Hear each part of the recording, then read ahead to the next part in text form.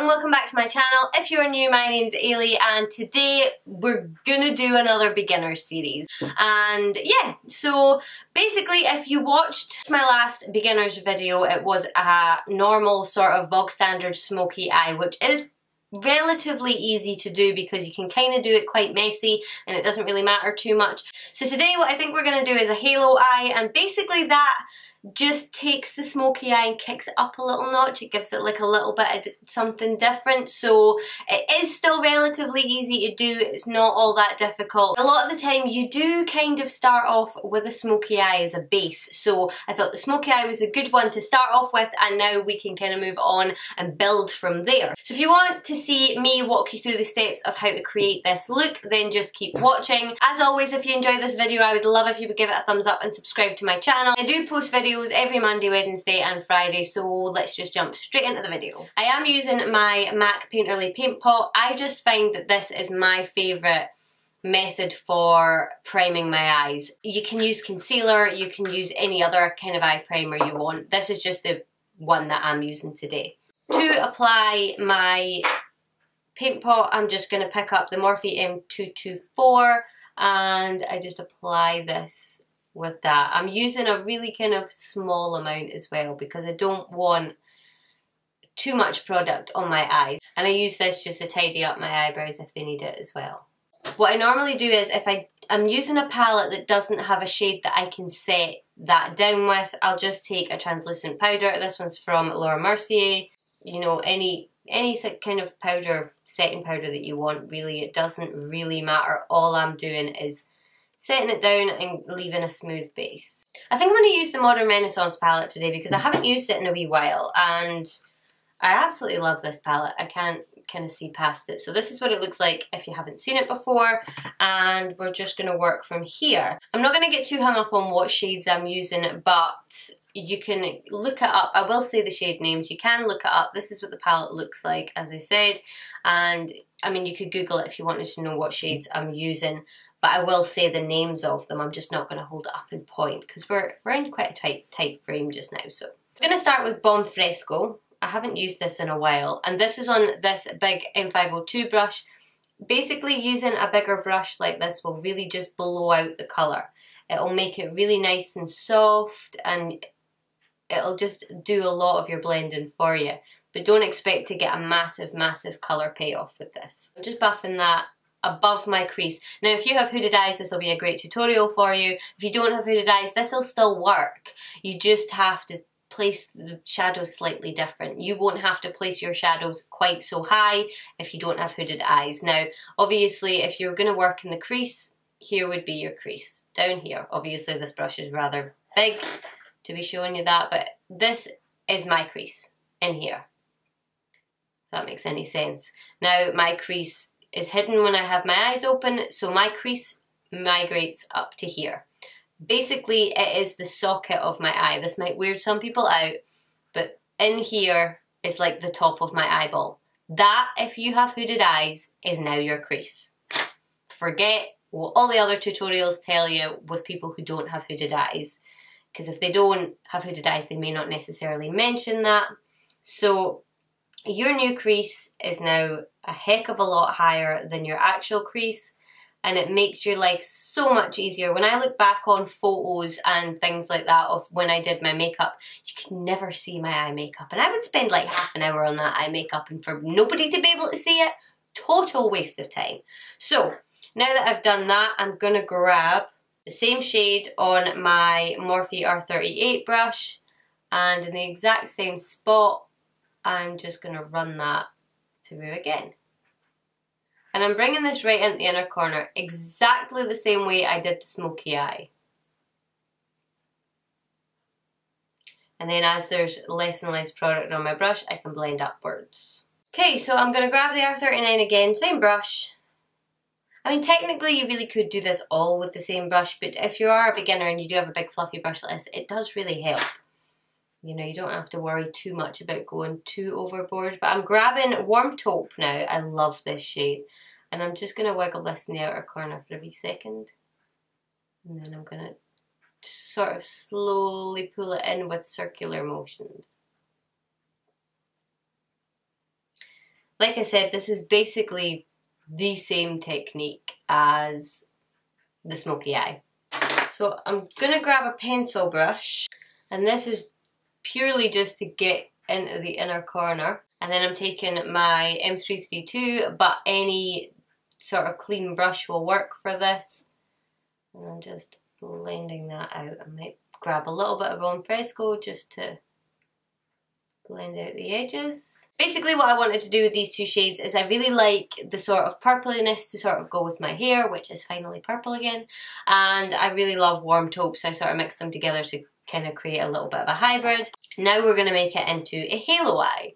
I'm just going to catch up with this eye and I'll be right back. Okay, so now that the other eye is caught up, I'm going to grab a little bit of concealer and pop it on the back of my hand. It really doesn't matter what concealer you use whatever you have. And I'm going to take the same brush that I used for my primer and just take a little bit of that concealer on the brush. It doesn't really matter if you haven't been avoiding the middle of your eye. As you can see with mine, there's sort of a little bit of light right in the middle of each eye. If you haven't done that, it doesn't really matter. If you have sort of avoided that bit, it kind of gives you a little bit of an idea where you need to now do this step.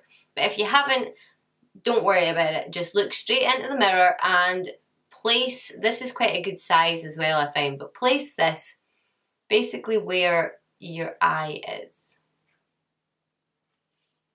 Just like that. I mean, it doesn't really have to be particularly neat just now, but just get an idea of where it is. And then that's what I like about this brush, is it's sort of the perfect shape.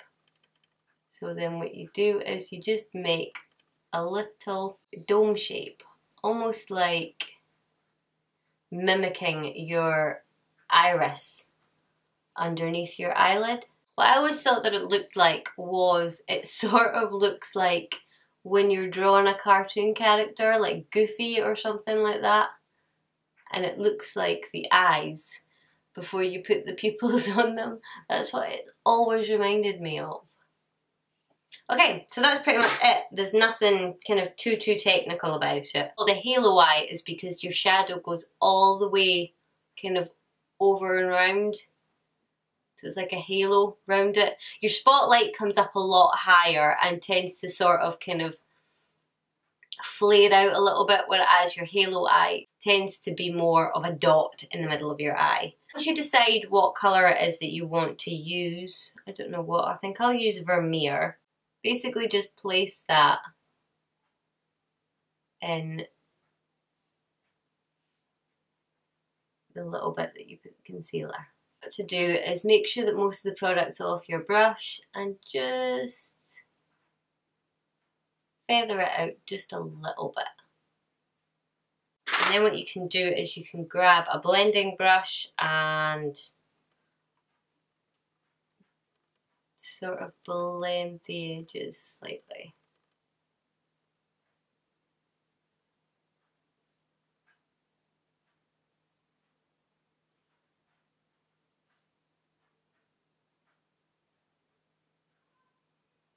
Just like that. And I'm going to jump on and go onto the lower lash line now, but I'm going to grab just a little bit of Vermeer and pop that in my inner corners, just so that it all sort of coincides and matches up. We're going to move on to the lower lash line now. I'm going to grab Bone Fresco on the R39 brush and run this under my lower lash line. This is really hard for me to do on camera.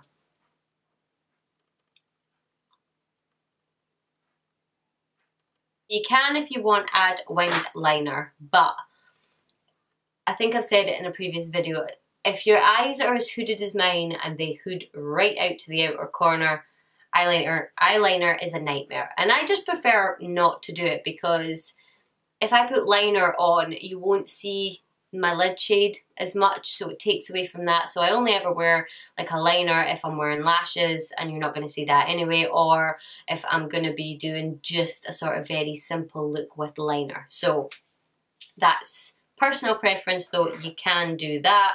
I do have a winged liner tutorial on my channel though, so I will link it up in the top corner for you if you want to check that out. I'm just going to grab a black eyeliner and tightline.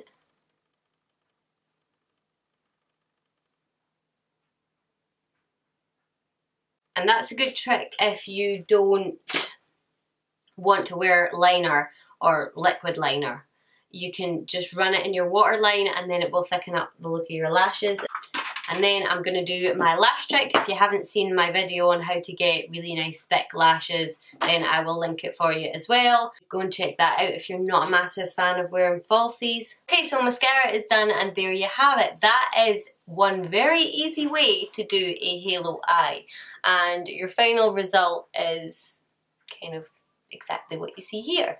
It is a very simplified way of doing it. Obviously it is a beginner's tutorial, so if you are a beginner and you try it out, I would love if you would let me know in the comments how you found it. Did you find this easy to follow? I tried to kind of slow it down as much as I can just to explain everything, because after doing the I follow a so-and-so's tutorial, it did occur to me that tutorials are really hard to follow. Obviously, I mean, if you know a lot about makeup and you know what you're doing and stuff like that, it's relatively easy. All right, okay, she puts that one there, she puts that one there, okay, that's fine.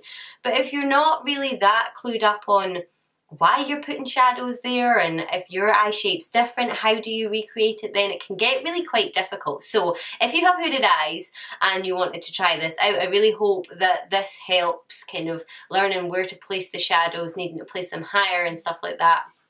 Yada yada yada. I could go on and on forever. If you have any questions, let me know in the comments below and I'll be happy to help. If it's like eyeshadow placement or colours or whatever. You could use it with warm colours, cool colours, you could use it with blues, pinks, purples, yellows, greens, anything that you wanted. So I really hope that you found this tutorial helpful and that if you didn't know how to do a halo eye before, that you do now. And I think that is pretty much it. So don't forget to thumbs up this video if you enjoyed it or if you found it helpful at all. And don't forget to subscribe to my channel so that you won't miss out on any of my other beginner videos. Like I said in the beginning of the video, I post every Monday, Wednesday and Friday, so hopefully I will see you guys in the next one.